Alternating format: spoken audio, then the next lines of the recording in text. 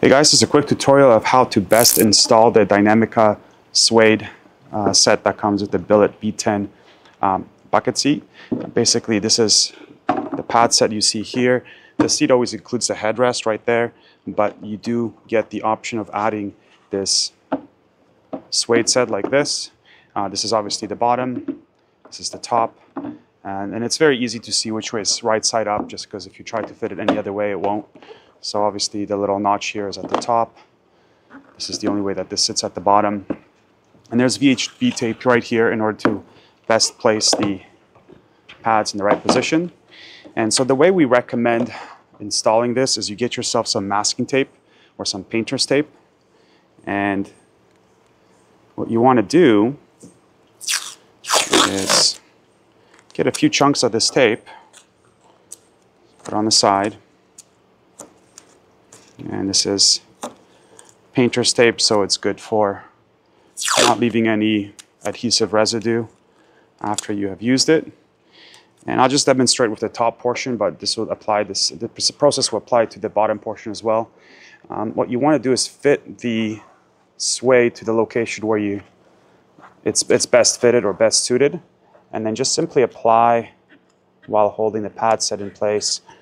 Apply the tape to where that location will be. So again, if you make an error, you can just quickly grab it and retry it. That would be right, an edge right there, an edge right here as well.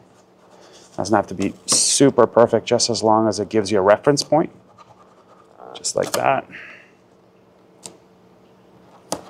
Okay, you can even put one on the side here, just so you know where the limits are. Okay, once you've got that in place, so you can just fix this one as well. Once you have that in place, you can take the set off, and you can, and this will take some time, but you can take off the individual portions of each VHB pad. And this is VHB 3M stuff, so it's very high bond. It'll stick through moisture, high temperature. But once you've got all of these removed, basically, using the tape as a reference, you want to basically put this in here. What I like to do as well is give it a little bit of a bend. And again, align the top first. Just make sure the bottom aligns, and then stick the pad into place.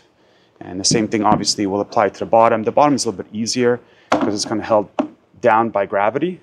But again, you want to use the painter's tape to get a good approximation to where that's going to be without having it put down, take it off, put it down, take it off, which will ultimately loosen the strength of the bond of the tape. All right, so that's a quick tutorial of how to install the Dinamica suede onto your Tillett B10 bucket seat.